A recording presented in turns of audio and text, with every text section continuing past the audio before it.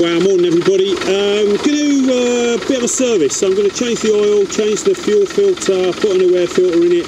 7,142 miles since the last time that I did these jobs, which isn't enough really. I should be doing this in another 1,000 miles. 8 to 12,000 would be normal. I've just got a bit of time on my hands and I've got the parts in, so I thought I might as well bang it out, especially if we get a kind of another cold snap in this winter of ours. So that's what I'm up to. But I've got this really funky little gadget that supposedly makes the worst job in the kind of vehicle maintenance calendar a lot more bearable. So when it comes to oil changes, they're historically quite messy.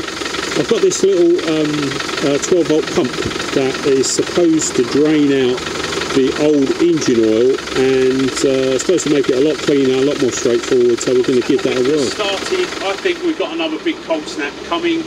Going to take this opportunity, just because I've got a bit of time on my hands, to give the car a service. Going to change the oil filter, fuel filter, air filter. That's probably all I'm going to do today. I have got some new brakes in that I ordered online that were pretty cheap. So what I tend to do is to keep my eyes open for Discovery One parts that maybe people are clearing off the shelf or there's a bit of a discount on, and I buy them up, I put them in the smallest workshop in the world, and when I get a bit of time on my hands I get out and change them. So today my plan is to do those jobs.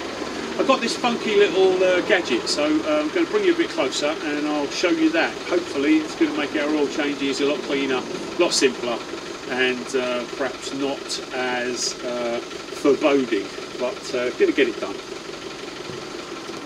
This is a 6mm pipe. You can only suction it out if your dipstick tube is 6mm or more. If it's more or less, I guess you would need a different tube, but that's about it. So we've warmed the oil up and we're about to take the dipstick out, put this tube in all the way to the bottom of the sump, and then we're in a position to start draining out the old oil.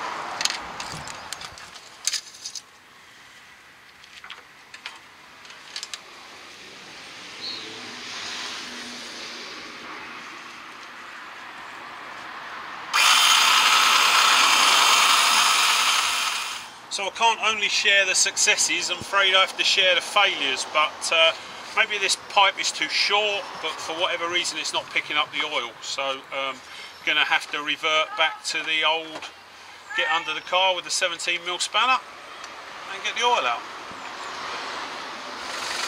So I've put it on the car ramp. All I've done is put that M19 ammo can underneath the diff, so that if it does collapse I've got time to get out. But don't ever work on a car without using axle stands or some sort of prop underneath. You know, too many times it's ended up fatal. So here's the draining plug. Just going to undo the draining plug, put a container underneath it, drain out the oil. Here's our draining plug for our engine oil. It's in the sump underneath the car, sometimes on the back, sometimes on the side. Let's get a spanner on that and get it out. So I've just loosened off the oil filter with a wrench, but that just hand tight, and so when we ease that off it's going to be full of engine oil, so just be careful when you take it away. Have a bucket or something ready to put it in. But what we want to do is turn that out to see if there are any metal filings or anything in the filter. Gives us a good indication as to how our engine is doing. This engine's only done 7,142 miles since I changed the engine, so I'm expecting that to be super duper clean. So here's my new oil filter. This is Bearmark. I use kind of Bearmark parts. I tend to buy not the very best but not the very worst. I think this is a good middle of the road product. The other thing that you need is you need a new collapsing washer for your sump plug. It's pretty important that you change it when you do the oil. If you don't, all you get is a very slow sort of drip drip drip leak. So it's a copper or brass collapsing washer. Just means as you do it up, so the metal physically collapses, gives you a greater seal.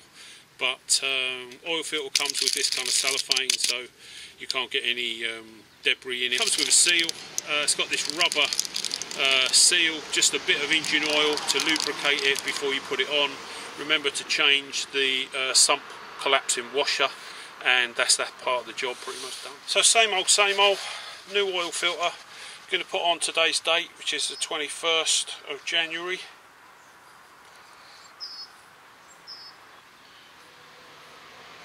We're also going to write the mileage on it.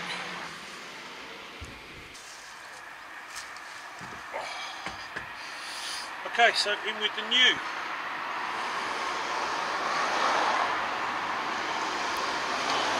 I'll get this first 4 litres in, and then I'll start the engine and run it off the jacks and then just top it up.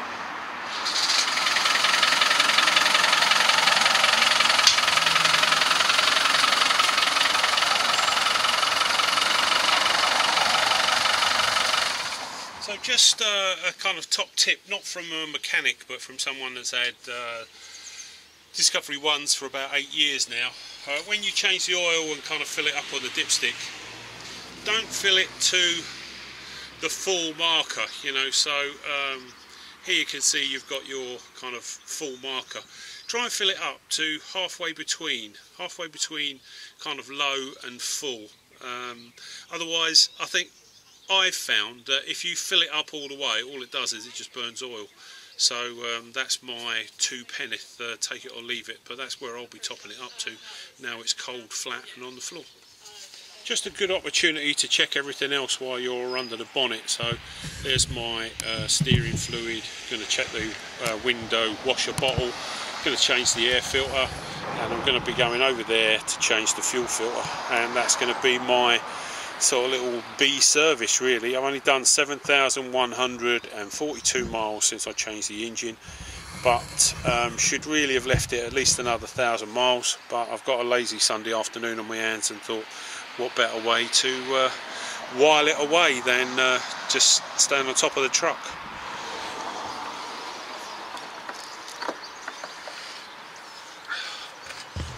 These things really only have to be done up hand tight. So run it, make sure you haven't got any leaks. Really, that should be it.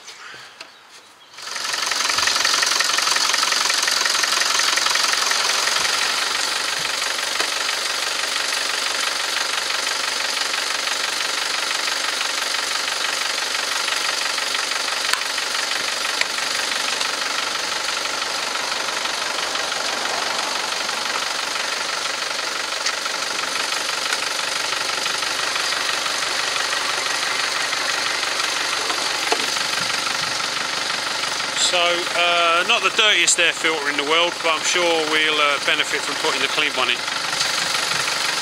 So there we can see the difference between the dirty one and the clean one. Okay, that's the air filter changed, sorted, just on 4 clips, really straightforward. Okay, last thing to do then is just have a good look round for any leaks. What I've done is I've moved the car, so you'll see a leak on the clean, dry concrete underneath the vehicle, but can't see anything obvious. That's the oil filter, oil and the fuel filter changed. We put a new air filter in. That's kind of routine B service. 8 to 12,000 miles is how often I like to change the bits and pieces in this car. But that's it really. That's my little afternoon. Well, I can't see any leaks. And she's sounding rather sweet, if I say so myself. This is my spares box. So today I've used a servicing kit, which is an oil filter, fuel filter and an air filter and the engine oil. What I've got in here really is kind of disposable. So I've got wheel bearings, I've got a full set of brakes front and rear. I'm going to order up another servicing kit, but really this is me you know, maintaining my own vehicle, learning about it. You know, I, like a lot of people, do take my car to the garage to be repaired, but on the odd occasion that I haven't got £300, you know, so just the value-added tax to have the car serviced is 75 quid. The mechanic's going to be 35 to 55 pounds an hour, so probably going to come to somewhere near £300 time the job's done. What I've done today is I've done granted a very basic service on the car, but it's cost me about 35 to 45 pounds, and that is all in. And obviously the tax alone for taking it to the garage would be almost double that. So this box, I buy parts for my vehicle, disposables, routine service items, and anything that I think is on its way out or is a bit of a bargain, I put in this box and I put it to one side, and that is just spare parts. I've got another box with vehicle specific tools in it, you know, so sometimes you need a special tool to do a job on a car. So I've got another box where I've bought special tools which make maintaining and servicing my truck just a little bit more straightforward. Okay, so we'll just have a little chat while I get washed up. That was me doing a kind of routine service on the car. Managed to get underneath it and have a look, make sure there's, you know, no leaks, no damage. You know, we're going into this little winter snap. I'm still convinced that we're going to have a real bite of cold weather. Might even have some more snow. So I've really serviced the car 800 miles probably before it was due. But I've got a bit of time on my hands this weekend, so I thought I'd kind of get it out of the way. But that's that little job kind of over and done with anyway. I've yet to sort of drive it around the block and give it a bit of a test to make sure it's okay. But I've left it running for a while, couldn't see any leaks, so I think that's kind of all good. Winter checks, you know, so prep your vehicle for winter. What I've done is I've changed the oil filter, the fuel filter, the air filter. I've changed the oil. I've spam checked the underneath to make sure there's nothing sort of catastrophic and leaking. I replaced the bulbs, some of the bulbs for LEDs recently that you've seen. My tyres are Cooper all-terrain tyres. They're sort of 60-40 road, off-road, and they're all looking good. I've checked the tyre pressures, all of my lights work, and that's really my kind of winter routine maintenance. I'm going to order in another servicing kit, and that will go in the parts box along with the bits and pieces that I've already got. But really I just wanted to sort of respond, I suppose, to a comment. You know, I got a comment from a chap who sort of said, oh, you know, I'd love you to sort of stop going down to Church Farm and glamping, you know, and having a big cook up in the woods and get back to prepping. And I was a bit puzzled by it because to me that's exactly what prepping is, you know. So what I'm doing is I'm maintaining my own vehicle, so regardless of what happens around me, I can maintain that truck and I can get places. My long-term storage, I've still got dehydrated and dried foods. We've got 3 months of emergency food in the house. Half of it is in the house, half of it is in the trailer, kind of ready to go. I've got 10 gallons of diesel, 10 gallons of water in the trailer, and I've got 10 gallons of diesel and 10 gallons of water in cans in the garage, kind of ready to rock and roll. So that's my kind of preps, that's my preparedness. In the UK, most major disasters have concluded themselves within 3 months, and that's the reason for the amount of food and fuel that I carry as a kind of prepper. But when I go to Church Farm,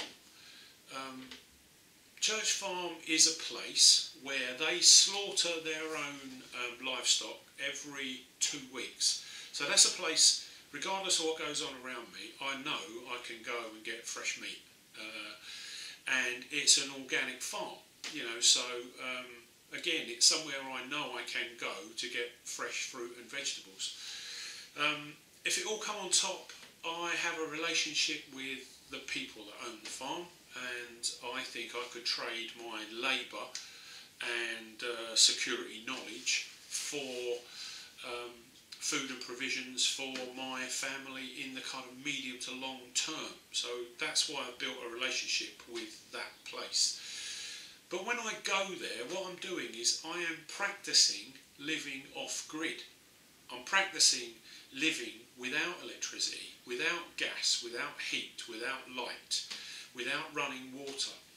And I'm also deliberately cooking quite big hearty meals. Now, I have no intention of evacuating my home, you know, unless I absolutely have to. The only reason I'm leaving home is because it's 5 foot deep in water, you know, and I cannot stay here. But if the electricity went off, I wouldn't be leaving my home. If the gas went off, I wouldn't be leaving my home. You know, I've got a generator that I'm gonna rig up. We have a wood pile, so I'll put a wood burning, maybe the potbelly stove in the fireplace and spark that up, and it'll go straight up the chimney. I'll shut the door, and we will have one nice peachy warm room that the family can live in. I show you constantly, it's not the end of the world to be able to strike up a fire pit and cook a hearty meal off grid. So every time I go somewhere local camping, you know, I'm loading up the vehicle, I am in my head evacuating my home, and I'm living off grid. I'm living off grid with no electricity, no running water, no gas, no amenities. And anyone that's watched the channel will know that I absolutely thrive when I'm out there, as does anybody that comes with me, you know. So if I'm missing something, please somebody flag it up and tell me. But I think that kind of what I'm about on my little channel is still prepping. I'm not preparing for a meteor to come out of space, you know, because I'm going to be probably done like everybody else. I'm kind of preparing for, you know, a local catastrophe, you know. So we don't have any electricity for a couple of weeks, for example. I'm preparing for my wife to be made long-term unemployed, so we got 3 months to find jobs to support the family where we haven't got to go out and spend every penny we've got. You know, in very poor, run-down communities, today's wages is today's food. You know, so that's why wherever you look in the world where there's a man-made disaster or a kind of natural catastrophe, within 72 hours people are looting shops. Because what you're going to do, you're not going to live above a supermarket and watch your kids starve. You know, it just ain't going to happen. So the poorer the community is, the faster and more desperate people become. And I think that's where we end up with people kind of looting shops and the breakdown of law and order and all the rest of it. You know, so I think I'm still about prepping. What I've done is kind of familiarised myself with the truck that I'm driving. I maintain it myself so that I am not dependent on, you know, the local facilities in my local area. And in my head, I am still a prepper. So thanks for coming along on this little film. Just wanted to get that off my chest. This is where I say please thumbs up, share, like, subscribe, and if you're watching on Facebook, please follow. I'm going to get washed up, so as always, any comments, love to hear them. Back soon.